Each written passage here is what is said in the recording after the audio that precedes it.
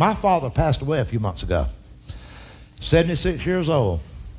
Every time somebody that age passes on, I bet you think this too sometime, I do. I start to think whether we will ever see the likes of that generation again. And I sure do have my doubts.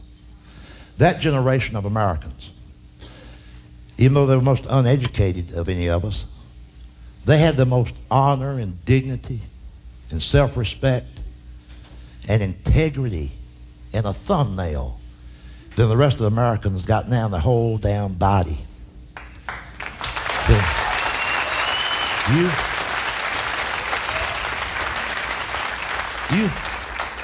you try to picture in your mind your mom and daddy or your grandmother or grandfather, and do you think how unheard of it would be for them to actually sit in the living room hoping that some local or federal official will help them take the gun away from their boy?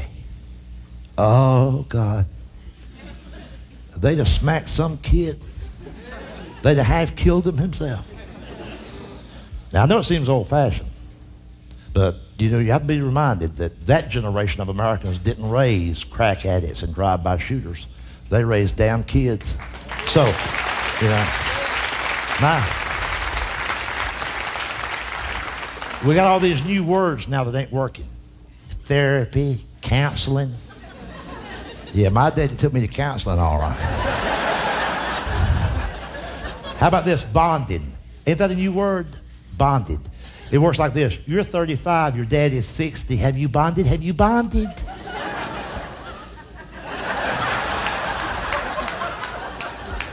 My father and I never bonded. We posted bond for each other.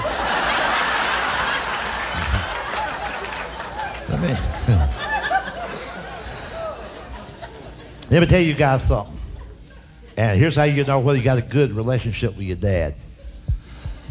Think back when you was like 16 or 17 and you was dating somebody you was wanting to impress, and you didn't want to drive your old piece of car on the date, so you kept begging your daddy to let you use his car. And you said, if you'll let me use your car, I won't drink. Liar, liar, liar. So he finally gives in and lets you use it. And you're almost home free. It's 2 o'clock in the morning. You dropped her off somewhere. Said, I'll be back. I'll get this car home. But just before you get home, the cops pull you over, take you in for driving under the influence, and tow your daddy's car. You're scared to death. You know your daddy is going to whoop your ass. You know he is. You've never been as scared in your whole life. You dread calling him. But even though you dread it and you're scared, it never occurs to you to call anybody else but your daddy. You tell the guys he's fingerprinting you down there, well, hurry up, I need to call my daddy. He'll come and get me. And here's what happens. Next thing you know, the years always go by quicker than we would like for them to, and you're 35 or 36. You got a family of your own. It's late Friday evening. You've mowed the grass. You got a cold beer in your hand. You settle down to watch a ball game, and the phone rings. And it's your dad.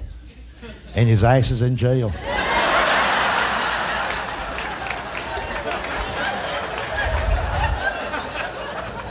He just beat the shit out of the UPS man.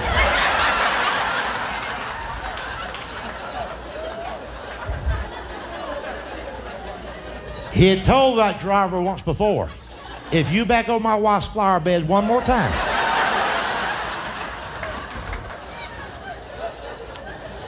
If that was a time when a man did what a man said. So the UPS truck backed over her buttercups. Your dad's in jail. But as they're processing the paperwork, he tells them, well, hurry up. Need to call my boy, and he'll come and get me.